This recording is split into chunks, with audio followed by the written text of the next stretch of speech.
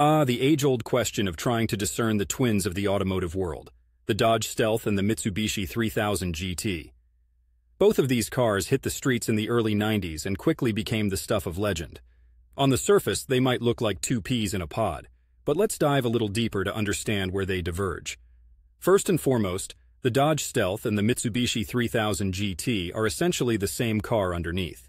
They were born out of a partnership between Chrysler and Mitsubishi Motors, a sort of automotive bromance that brought us this fascinating example of badge engineering. However, despite their shared DNA, there are a few key differences that set them apart. Market positioning. The Dodge Stealth was tailored for the American market. It was designed to appeal to the American love for sleek sports cars without breaking the bank.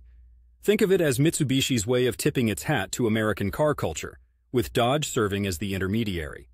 On the flip side, the Mitsubishi 3000 GT was a showcase of what the Japanese automaker could do in terms of technology and performance.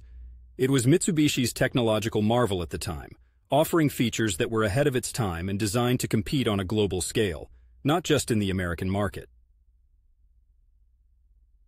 Styling cues. While they share a lot of body components and general shape, there are subtle styling cues that distinguish them. The Stealth has a more rounded front fascia, which was in line with Dodge's design language at the time.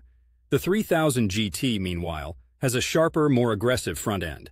The 3000 GT also featured active aerodynamics on the higher-end VR4 model, including a front air dam and a rear spoiler that would adjust automatically to reduce drag and improve handling at high speeds.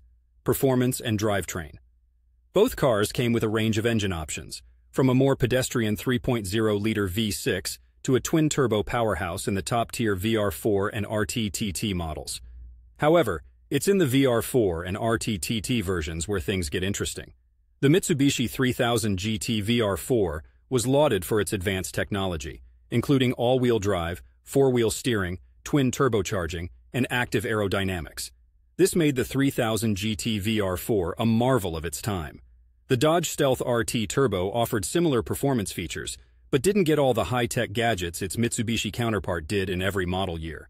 For instance, earlier models of the Stealth RT Turbo didn't include the active aerodynamics that the 3000 GT VR4 boasted. Brand perception and legacy. Despite their similarities, the cars have fostered distinct legacies. The Mitsubishi 3000 GT VR4 is often celebrated among enthusiasts as a symbol of 90s Japanese automotive innovation and performance, holding a special place alongside icons like the Toyota Supra and Nissan Skyline GT-R. The Dodge Stealth, while respected, didn't quite reach the same level of cult status, perhaps overshadowed by Dodge's domestic lineup and the Stealth's discontinuation in 1996, a year before Mitsubishi ended production of the 3000 GT. In essence, choosing between the Dodge Stealth and Mitsubishi 3000 GT boils down to brand loyalty and the specific trim levels you're after. Both cars are a testament to a unique moment in automotive history, when Japanese engineering met American branding to create something genuinely unique.